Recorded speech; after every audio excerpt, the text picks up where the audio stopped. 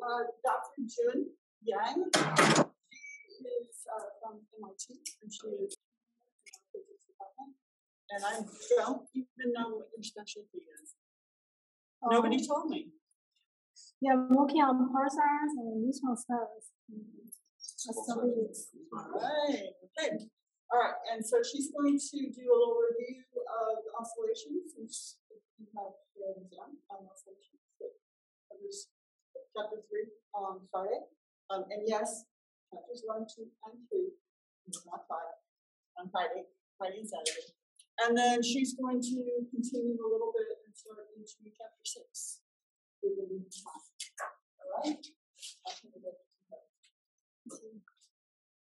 So since I heard you all will have exam this Friday and Saturday, so I will give you some little review so you can understand this pattern better. So first I will spend the first 20 or 25 minutes to talk about the damped and driving oscillation. Then we will start the new chapter about the calculus of variations. So first I would like to introduce a little bit more about my teaching philosophy. So first I would like everyone to think about why, if we can learn by myself from a textbook, then why do we still come here together to study, to learn from a lecture? So because here is a Chinese proverb, so it says if there are more than 2 persons, at least 1 person, we can learn from each other, and we can. So that's why we are sitting here together, and we can exchange the ideas. We can even discuss some homework and point out each other's blind point. So that's why we are here to study more efficiently. And I also. So here we are first. I spend the first part of the lecture to review the previous chapter, because say this depends on this Chinese wisdom. It says about if we always review what we learned, we can always find something new. We can even teach someone else. So besides this, I also would like to show how, if I teach this class, I would like to assess the behavior. So I put the final exam only 30% because I feel everyone should not just put all your efforts in the last day. You should evenly put your efforts from the beginning. So at the end, you will feel it's really easy. So the last day is a little bit of a fun exercise. It's just like some small project. So you can use what you learned from the classroom beyond the classroom to some practical application. So it's just fun exercise. And also, I hope that the first part about the review chapter, you don't need to write. But for the new chapter, I wish we could writing the lecture from the PPT as well as I'm writing on the whiteboard, because as this book said, we are writing to learn and why it matters. First review, I will start from the damped oscillation and introduce a few practical applications, and then we about the driving oscillation and the resonance. Also, I want to ask in the back, can you hear me? Should I take the mask off? Can you hear me in the back? I think it's fairly safe. Okay. Vaccinated, I think it's fairly safe. So we really wear masks on. Okay, so maybe you can hear more clearly. Then we will go back to the simple Hooke's law and harmonic motion. So as you already learned, so the damped oscillation is, say the system, the amplitude is decreasing as a function of time and decreasing as an exponential decay. So, and the time tau, if the time equal the constant tau, the system will be 1 over v of the original amplitude.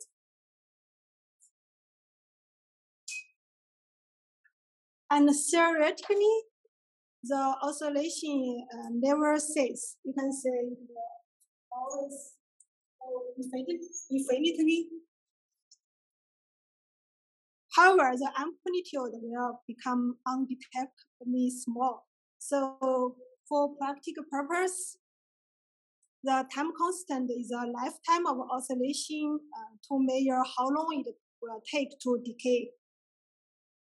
If the time constant is very large, the oscillation system will persist over many periods and the amplitude decrease will be very small. So if the time constant is very small, the oscillation will dump very quickly. So here is an example on the right upper corner is Shanghai Tower. So they put a dam inside a building to stabilize the building. So there is a small quiz. So we have a spur system on the horizontal plane. Its maximum displacement from the equilibrium position will gradually decrease with time because of friction. So what happens to the mechanical energy of the system during this time?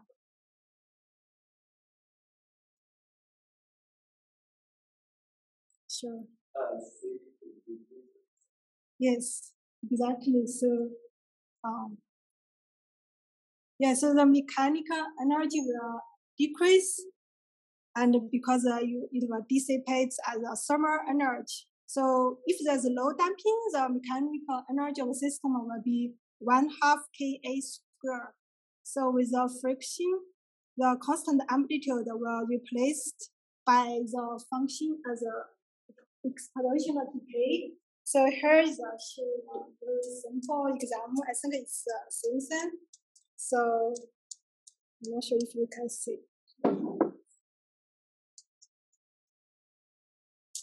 So later, the system theoretically it will be consistent, but the mechanical energy will transfer to the thermal energy, so viscosity will become zero.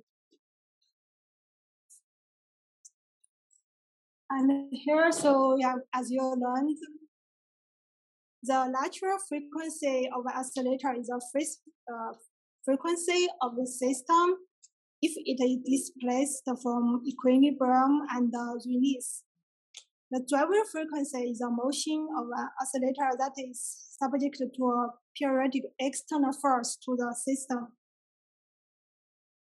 And the resonance, where the driver frequency equals to the natural frequency, so its amplitude can be maximal. So for example, if we have a ball on string or driving oscillator, so on the cartoon you can see the left, it's a damping reduce the amplitude of the motion. If you add external force, it can offset the damping.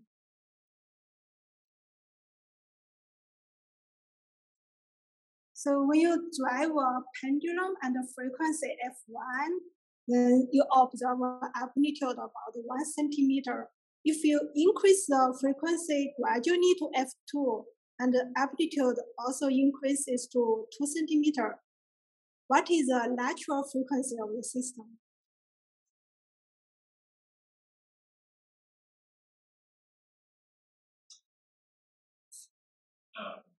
C greater than or equal to 2. That's correct. Why? That's the amplitude will get increasing. It didn't increase and then decrease. So it's not between them 1 and 2. It's not less than 1. Excellent. Thank you. Thank you for the answer. Exactly. So when the amplitude is still increasing as we add the external force, which means this system hasn't reached its maximal. So we can still add external frequency until it reaches the natural frequency.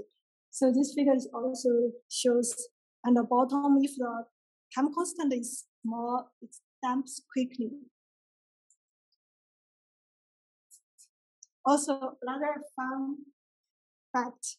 So why can you hear the bass notes from your neighbors when it is more distinctive than higher pitched notes?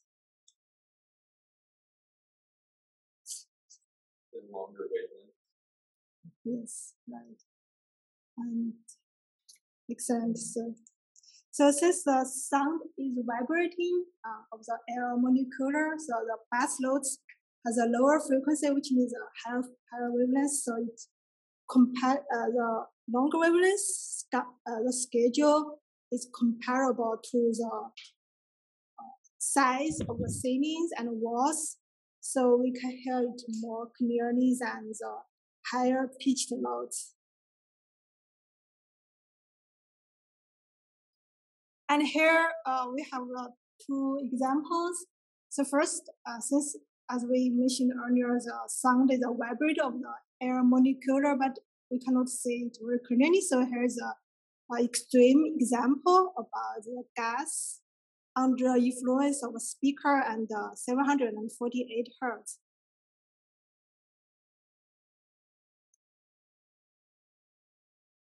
Maybe I should turn this on.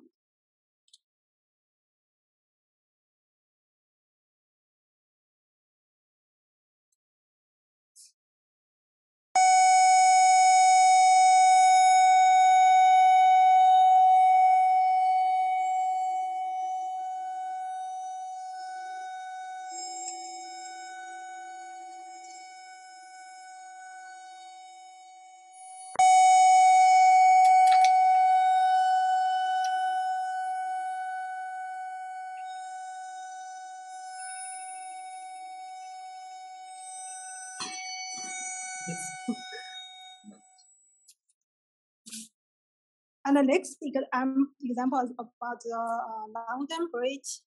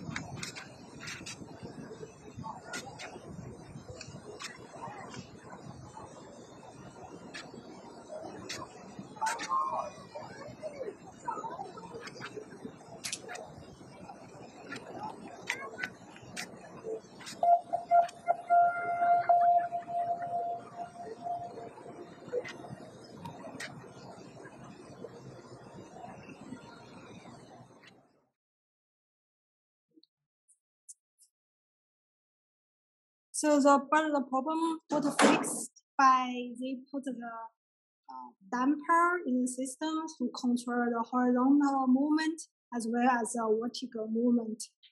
So, and we will now give a quick review about the Hooke's law. So this spring system, we have get an external force. So if we put, so the F equals minus Kx, K is a spring constant. So if we give external force as twice as much of the original force, the spring will be stretched to twice long as the original length. So here, so F equals ma, the mass times the velocity, the acceleration. So minus kx equals v times v dy dx. So we integrate both sides, and this gives you the energy, total energy E minus half k x squared equals half m. So half mv squared kinetic energy. So since any function can be expanded in our Taylor series, so we can safely write in this formula as long as the x is very small. So the first three terms should be a good approximation. So this energy and A is a maximum amplitude. So have a stable minimal and unstable maximum. This is a simple harmonic motion. So on the right, you can say if you study astrophysics, binary system, they orbit around each other. And since simple harmonic motion, x double dot equals minus omega x squared. So you have two trial solution, you can get x. So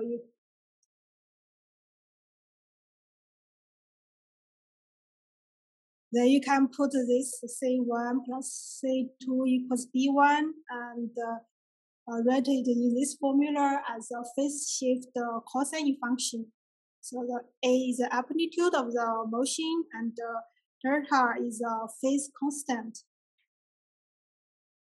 So here I want to ask, so if we dig a hole here, then we go to our side of Earth, like China, or for example, we build a gravity train, or we throw the ball into the hole, what will happen? Imagine.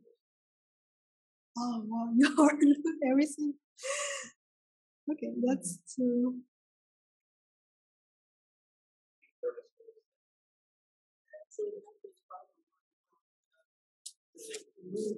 Oh, yes. It's good to fresh it. So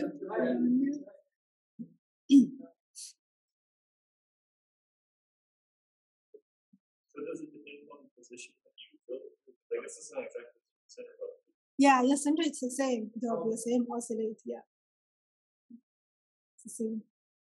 Because if you go to the center, the force, so you can the center force you can put x y two components. So that's just one component. Just break it into components and let it be exactly all simple. Yeah. It does. Yeah, exactly. I didn't believe it the first time I tried it, but it works out really good. So now we will the damping and some application as well as oscillations and resonance, include the basic Hooke's law and simple harmonic motion. So now we are going to get to an exciting new chapter, something new. So we will talk about the calculus of variations. First, I will give you two examples. Then we will get to the Euler-Lagrange equation. Then I will talk about the application of about this Euler-Lagrange equation. By the way, we will only talk a little about the branches of Cron. So next time, maybe Dr. Stone will tell you how to derive it. So this one, actually, the shortest path will computer. Get back here about two examples. Challenges too. Yeah, the best. So first we have to see our motivation. Why do we learn the Euler-Lagrange equation? Since this equation is used in physics to find the stationary points of an action. So this generates the equation of motions for your system. Even you have a very complicated system with this equation, you can find a very easy solution. So make the problem solvable as long as you use the right approximation. So later I will also show example about this. Here first,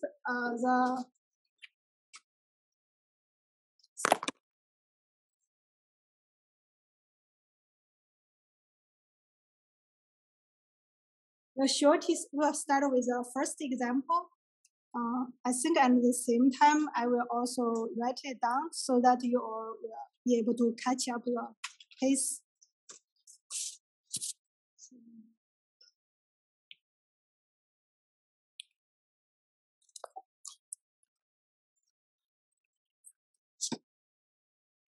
Calculus of variations.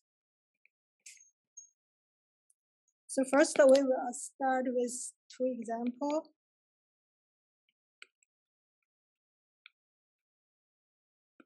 Then the first example is about the shortest path between 2 points.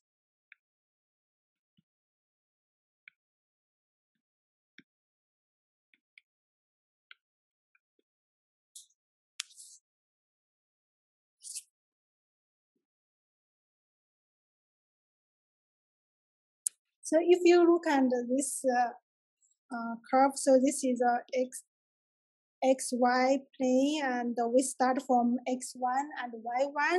We go to x2, y2. So we choose a path y equals yx as an arbitrary path. Y equals yx. This is an arbitrary path. And we think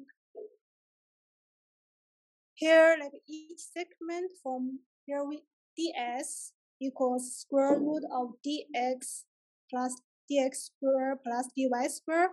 So we integrate from 1 to 2.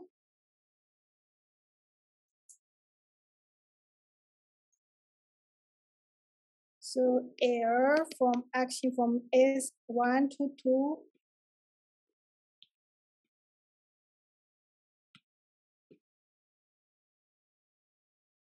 ds x1 2.x2.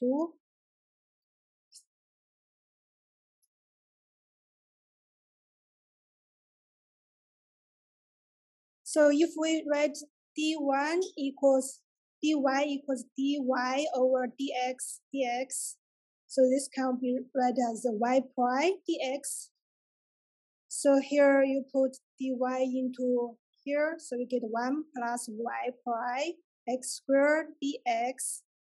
So the total length can be read in this formula.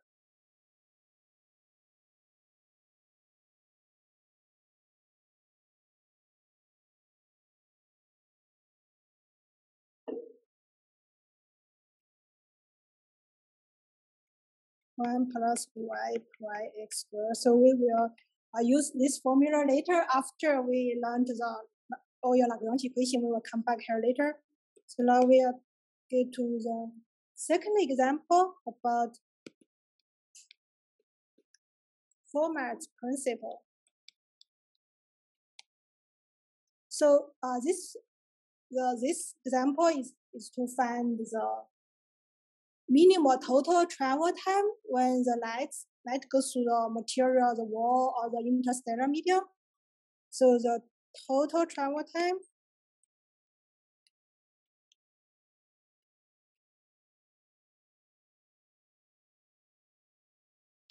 tau equals from 1 to 2.2 dt. So this equals from 1 to 2.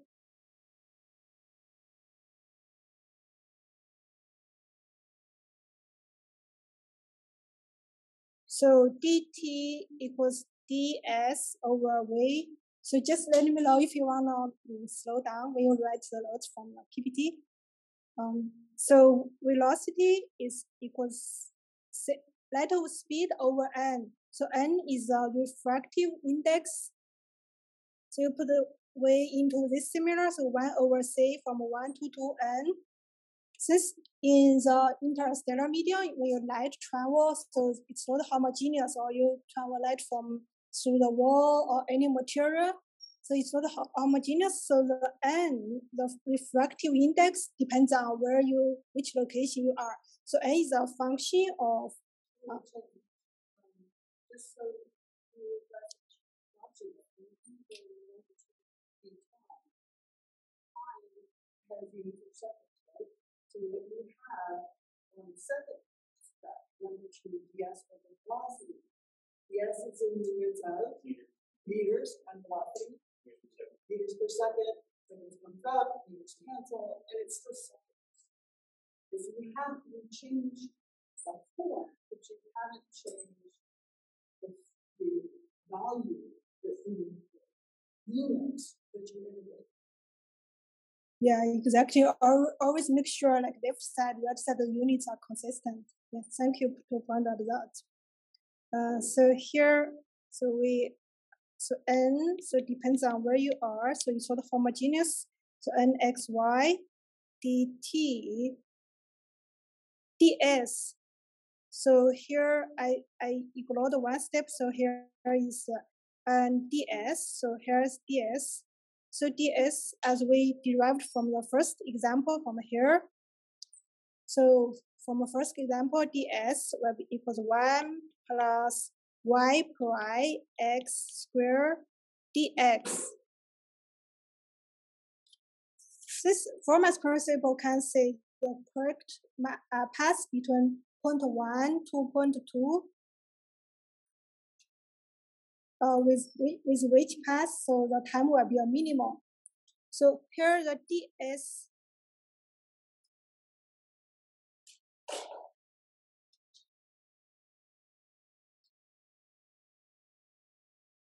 So we need to find out which the integral is a minimum or maximum. So if we make ds over d alpha equals 0, but actually it's not enough to make sure the point is the minimum. So here the first derivative df over dx, so this is a minimum, but here df over dx equals 0, it's a maximum. But here it can be either, it's neither maximal or minimal. So we also, so the first term is second derivative is positive, the next one is negative, and this one, the second derivative is 0. And now we get to the third part. The second part, the Euler-Lagrange equation.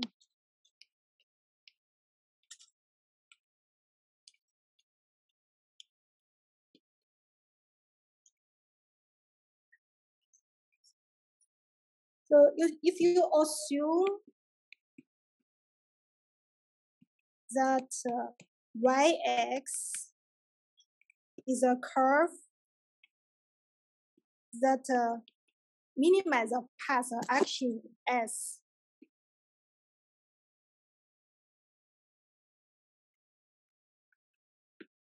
s is called a functional.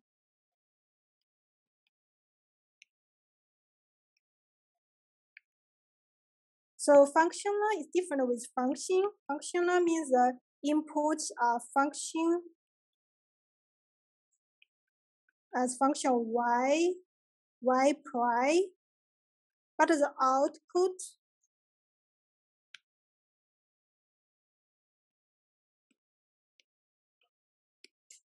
is a number.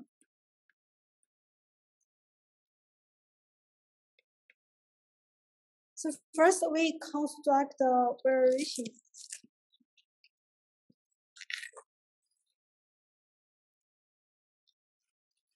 Yx equals capital Yx equals little yx plus alpha it x. So alpha is a parameter, arbitrary parameter number, and eta is a arbitrary good function.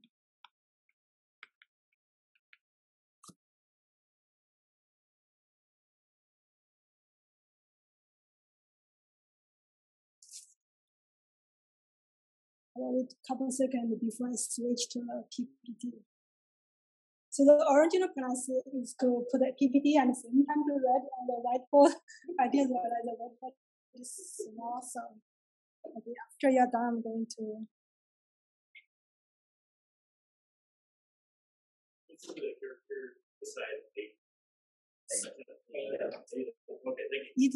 Yeah.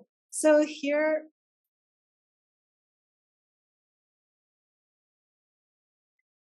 Yeah, so here you have like a right path, yx. So here you have a wrong x, so there's eta x, but the eta x can, so this little y plus extra wrong path, so it can be any path. So here which y we yx, because little yx plus alpha eta x, because this is a wrong path, it can be any path. And the y, so the eta and x1 and the end end of the curve, the true path and the y path, the y value are the same. So eta x1 and eta x2 is equal 0. So here.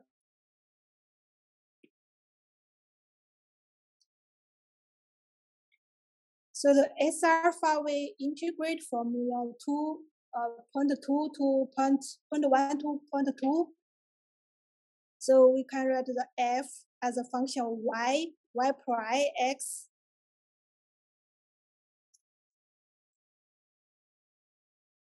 So we put capital Y here. We put yx plus alpha beta and y prime. Capital Y prime, little y prime plus alpha beta.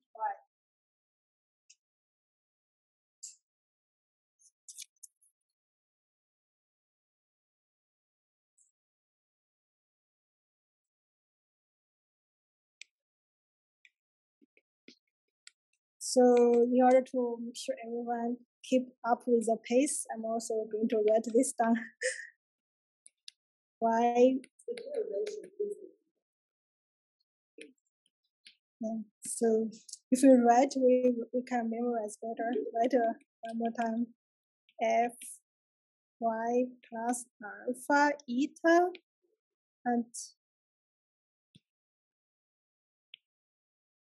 y prime plus alpha et prime x dx. So this we can write as s as a function of alpha. So now s, it is a real function of alpha. Since as we mentioned in the PPT was little y when alpha equals 0. So when this term equals 0, so capital Y equals little y.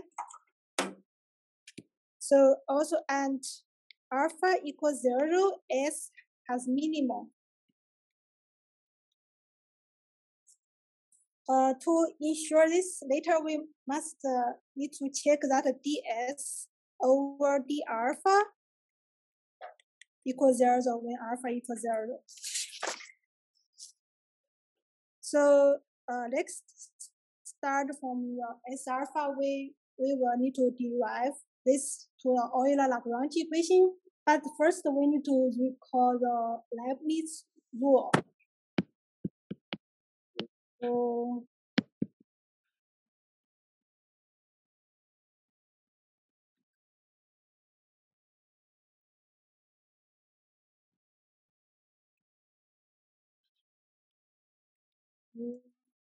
So d alpha from A alpha to D alpha f x alpha dx. So how many do you still remember? So first we do the derivative to the upper limit d b alpha d alpha f b alpha. Then we plug b alpha into the function f f alpha alpha minus d. Then we put the upper limit, the lower limit of the integration d a alpha.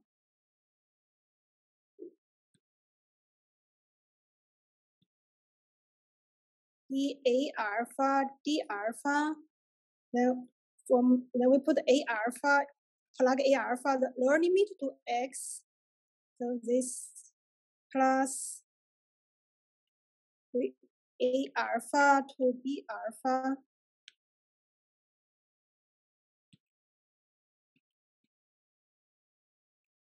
So partial f x alpha partial alpha dx. So with this one, we start from the S alpha. We are gonna do ds alpha d alpha over d alpha. So since we are trying to find the minimum, So here is a S. We need to make sure ds d alpha equals 0. So we have to do derivative for this whole integral form. dd alpha from x1 to point x2. F y prime x dx. So this equals from x1 to x2 partial f y prime x partial alpha dx. So since the first two terms in the Leibniz rule, the first two terms equal 0. As it does not depend on alpha. So the first two terms here, it doesn't depend on alpha. So this equals.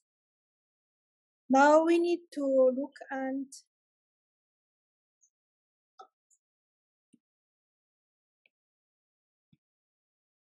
we need to look at this term. So we do partial f partial alpha y prime x. So this equals, we use the chain rule, partial f partial y prime and partial y prime partial alpha plus partial f partial y partial alpha. Any question about this part? Are we all on the same page? Do I need to just stop a few seconds? Okay. So here, if you look at just this term, partial y partial alpha,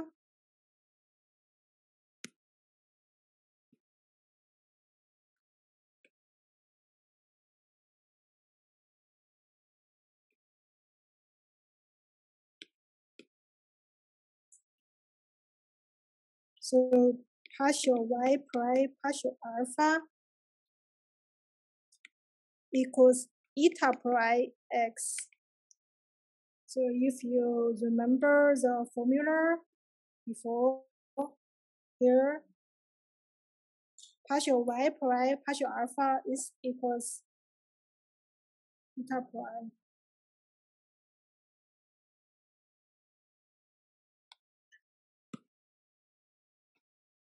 And similarly, we can also write this term.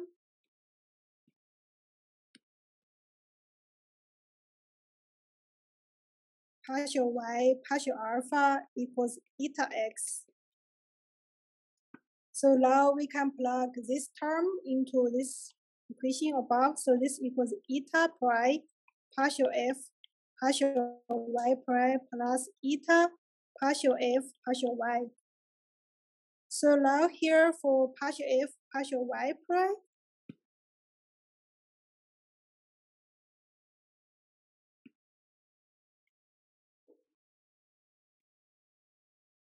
so partial f partial y prime equals partial f partial little y prime times partial y prime partial capital Y prime. So this term equals 1. So this equals partial f partial y prime. And similarly for this, the second term, this term, so we can have partial f partial capital Y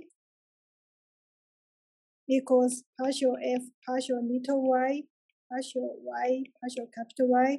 So this term also equals 1. So we have partial f partial y. So now for this term, we got eta price, so we put eta price partial f partial y price plus eta partial f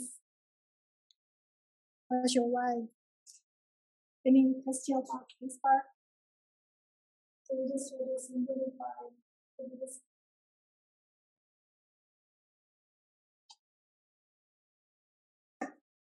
She's basically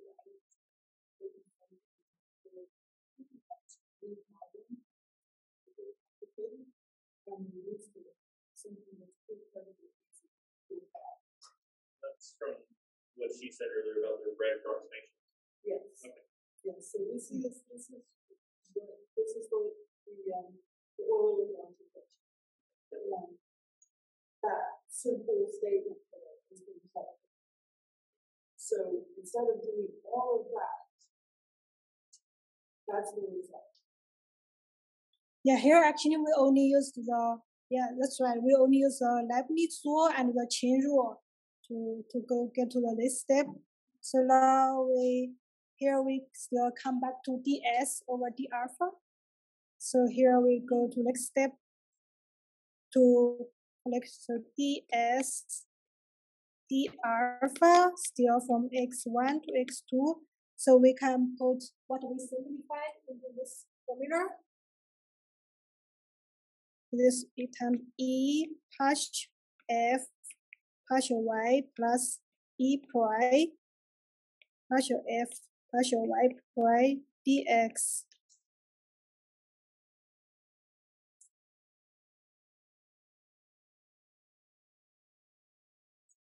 So that's what we are doing. First, we just did the first step. So put this formula because you can simply say the f. If you do partial alpha, actually only y and eta and eta prime as a function of alpha, so you can simplify into these two steps, these two terms. That's what we just derived. So we get to here, then you put this y into formula, so we do this step.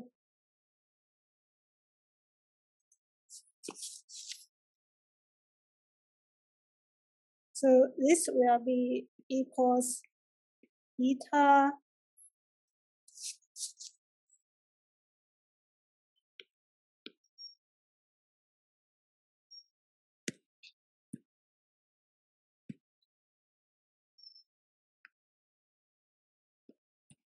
So now we only look at the one term, the second term.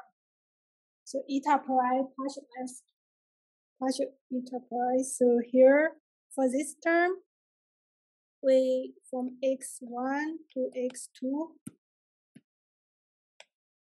eta prime partial f partial y prime dx equals eta partial f y prime from x1 to x2 minus x1 to x2 eta d dx partial f partial y prime dx. So since it, as we mentioned earlier, and the two endpoints, eta x1 equals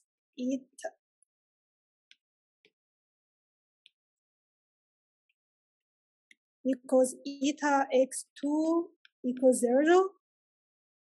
So this term equals x1 to x2 eta d dx partial f partial y prime dx.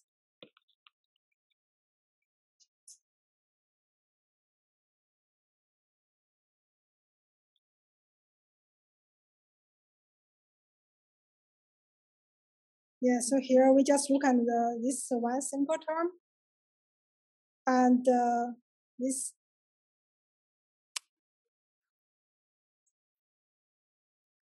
So this term and two endpoint and x1 to x2, eta x1 equals 0 and eta x2 equals 0. So this term equals 0. So we simplify this, then we plug this term into the above.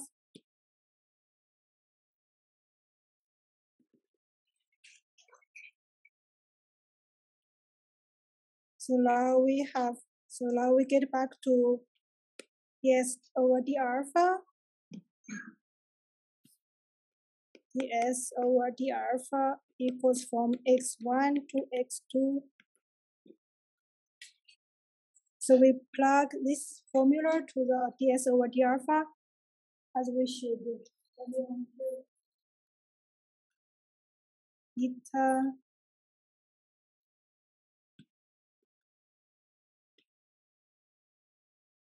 partial f partial y minus eta d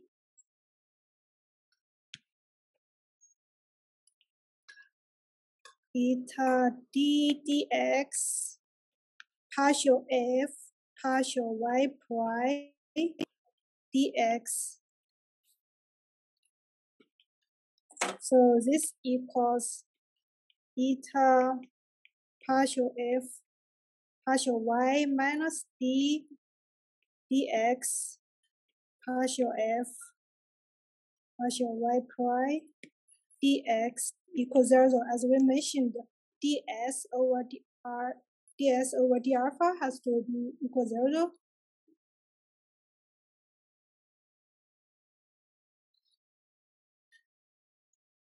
Okay, 10 seconds.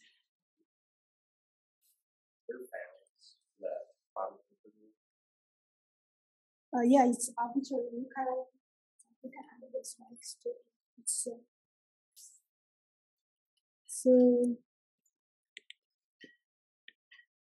yes.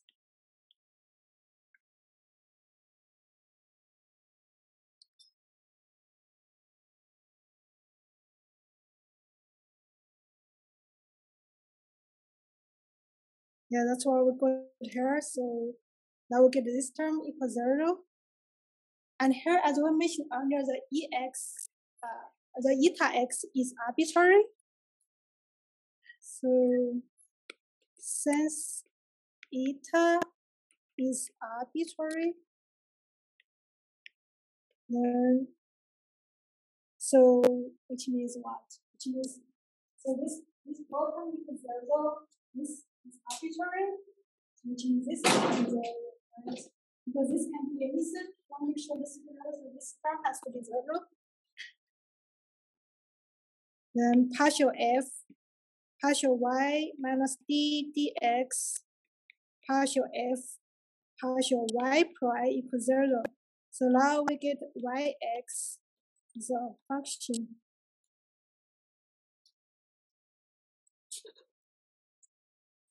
So this is Euler-Lagrange equation. From this equation, we can get a true function fx. So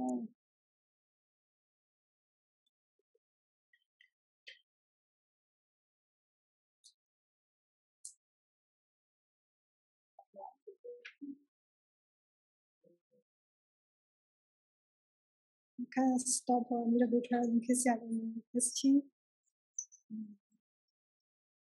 So this is our final Euler-Lagrange equation.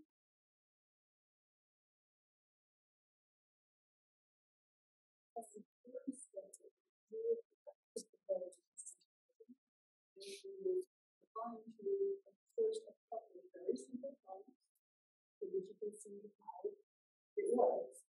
And then we can say yeah, so from here we can get the y equals to the yx, we can get the true path. So okay, I'm gonna get back to our the first example is also our first application of this Euler-Lagrange equation. I believe next time you will tell more examples. I will show the first one. So we can use to get the true path y equals yx. We can find the shortest path.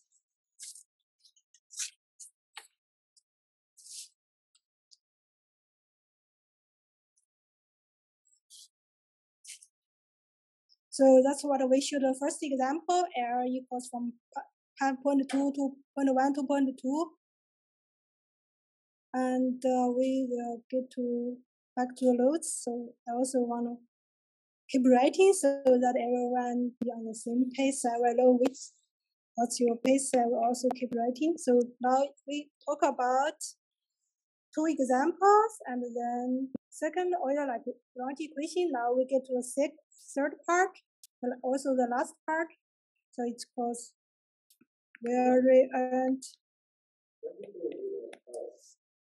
What is the last line before that? So we have that equal to 0 and then that is equal to. Oh, sorry, I will simplify. So we have kind of two paths, yx function. Is the function. So we simplified the word.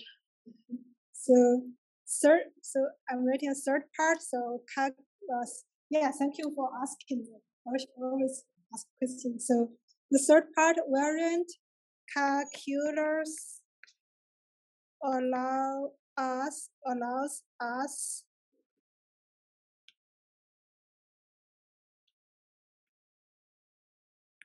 to find a particular path yx such that is yx from the path from point x1 to x2 f y prime x dx. This function is stationary.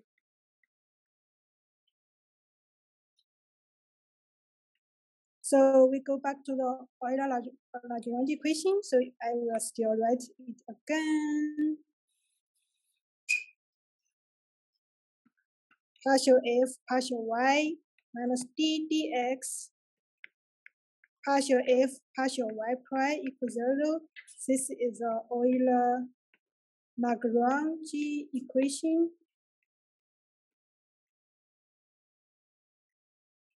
So our goal is to find the shortest path between 2 points in our plane. Shortest path between 2 points in our plane.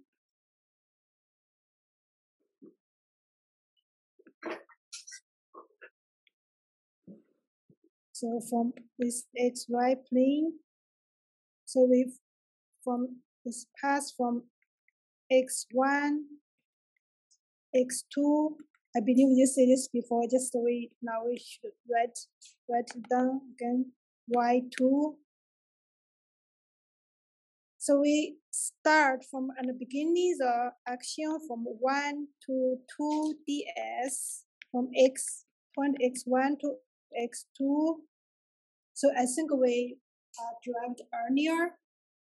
And the first example, so this equals 1 plus y prime x squared dx. I should pause before I switch to PPT. If you have any questions, just feel free to raise your hand. So we come back to here. So here, apparently the Euler-Lagrange equations of f, you can square root of 1 plus y squared. So we start from the f, then we do partial f, partial y. So here I will write down here. So because from the Euler-Lagrange equation, so partial f, partial y, this term is f. So partial f, partial y equals 0 because f doesn't directly depend on y. F y prime x equals square root of 1 plus y prime x squared. So from Euler-Lagrange equation, partial f partial y minus d dx partial f partial y prime is equals 0. This, as I mentioned, the df over dy equals 0. So the second term has to be 0, partial f partial y also equals 0, partial y prime. So this equals 0. Right? So this term has to be constant. Yes. So partial f partial y prime has to be constant.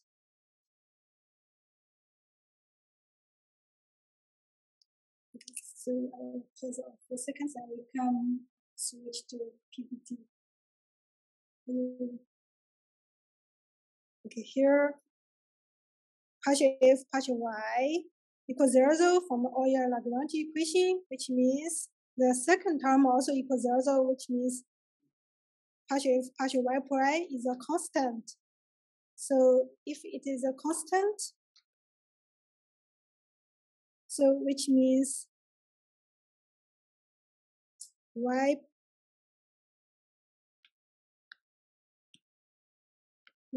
prime over 1 plus y prime squared equals c prime. Do you know how we get here? So this partial f partial this is f. So partial f partial y prime is constant. So we do derivative to y prime.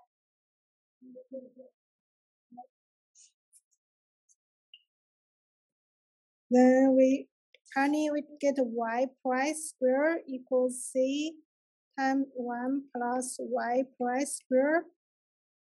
So y prime equals c plus 1 minus c. We can give this term.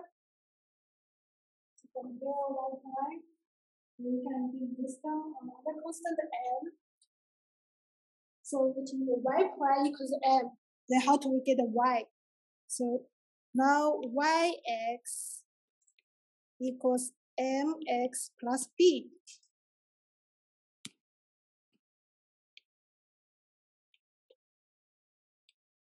So now look at what we proved. The shortest path is the what? Yes, exact. So show you what? What did you say, sorry? Well, we need to use math to prove it. What do you?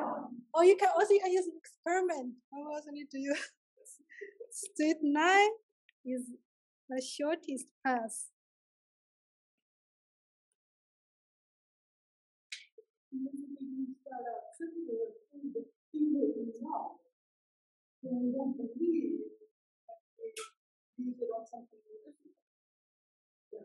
Yeah, that's a good point. So later we will use this formula to prove some other problems.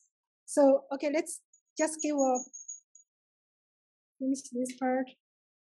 So before I get to the last second application of Euler-Lagrange equation, I just give a quick review. So look at the two examples. Then we derived it. We have the Euler-Lagrange equation. For this part, we only the first step. This is the first step. We just derivative as well as y to this is first step, and then we get to the second step.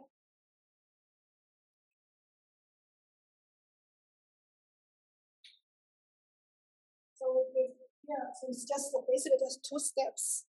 And now we talk about the first application. Use the Euler-Lagrange equation to prove the shortest distance. The shortest line between 2 points is a straight line. So the next we will look at the second application. We will look at the Browne-Chastel-Cone curve. So the problem is about, so here is the x-axis, this is the y-axis. So from the point 1, x1, x2 to point 2, x2, y2. This is point 2, this is point 1.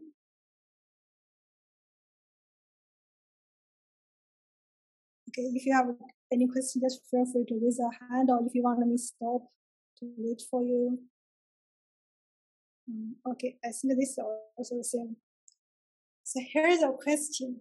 So the Grantchester clone problem is to let you find the shape of a track on which a roller coaster released from point 1 was reached to point 2 in the minimum possible time.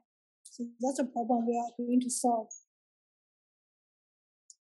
And I want to ask, if you start from release from here, which path will use the minimal time? Which path will be quickest? Right.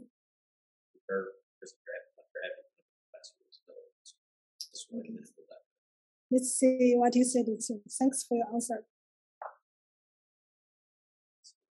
Exactly. So before. So next time, Dr. Swan will tell you how to derive it. But first, as you said, the basic. So if you go this path, when you release the velocity will be the largest velocity, but it will take a longer path. But if you release this way, it might be the shortest distance, but the velocity will be the maximum. So it's like compete with this path, this is the maximum. But then next time, Dr. Swan will give you a perfect answer how to derive it is Euler-Lagrange equation. So here just give you.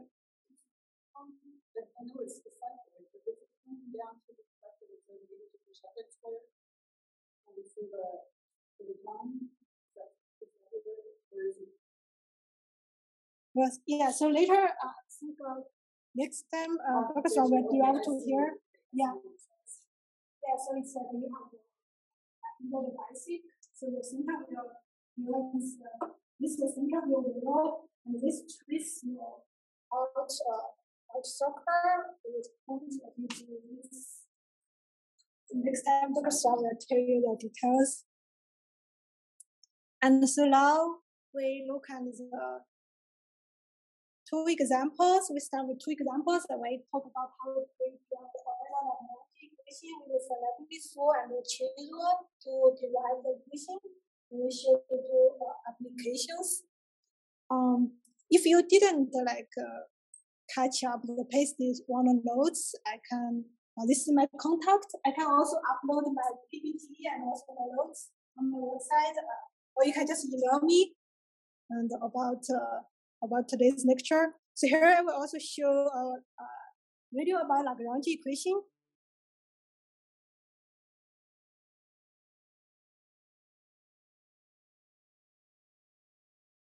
So at the same time, if you have any questions, also feel free to come to individually to ask me.